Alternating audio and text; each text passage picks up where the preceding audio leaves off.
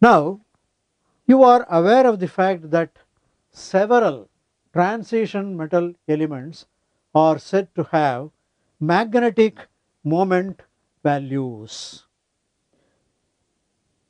There are compounds which are said to be paramagnetic in character and also diamagnetic in character. A simple point about this is a paramagnetic compound will have certain number of unpaired electrons.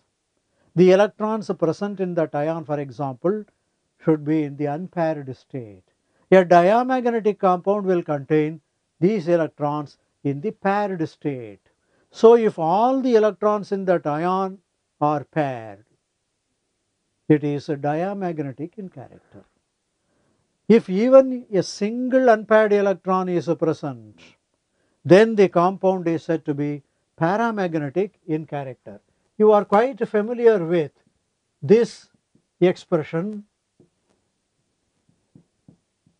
mu s is equal to root of n into n plus 2. The mu s is spin only magnetic moment values. Spin only magnetic moment values.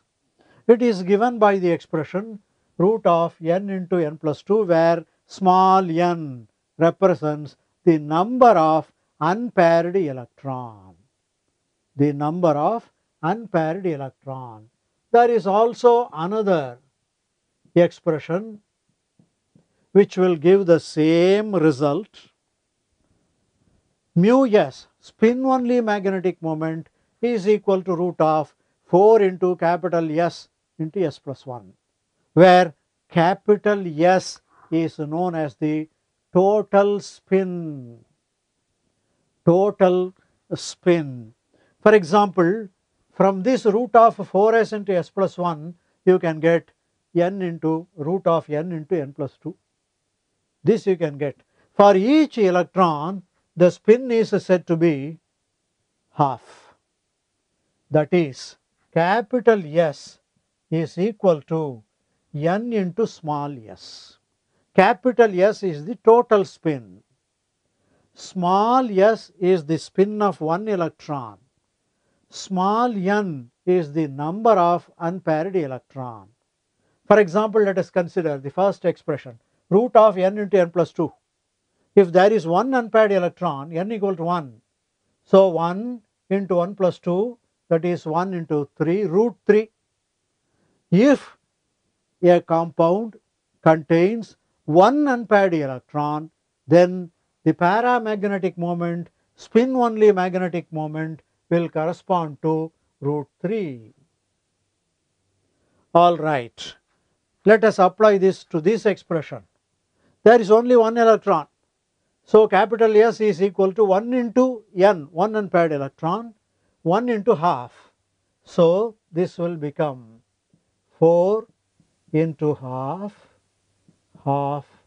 plus 1. That is 2 root of, this is 3 by 2.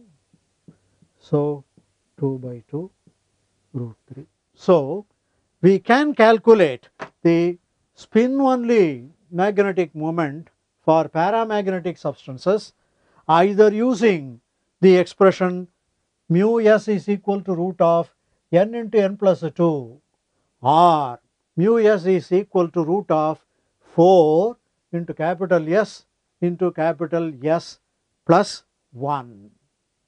Now, problems based on this will be asked. Of course, using simple calculation. Suppose you are given the spin only magnetic moment value, say, which is equal to some 1.7. I give you a problem like this. A compound for which the spin only magnetic moment is equal to 1.73. These magnetic moment values are expressed in Bohr magnetons. So, a particular compound has the spin only magnetic moment value of 1.73 Bohr magneton. find out the number of unpaired electron. Now use this equation. Mu s is 1.73 and you can find a value for small n, number of unpaired electron, which you can notice will correspond to 1. Small n equal to 1, which will work out to √3. So problems may be asked. A particular ion is given and you will be asked to calculate the spin only magnetic moment.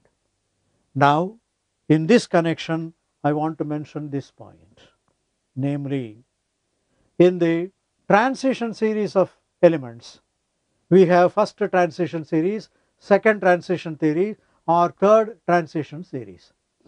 At least for 3D transition series, first transition series, you should remember the ground state electronic configuration of the elements.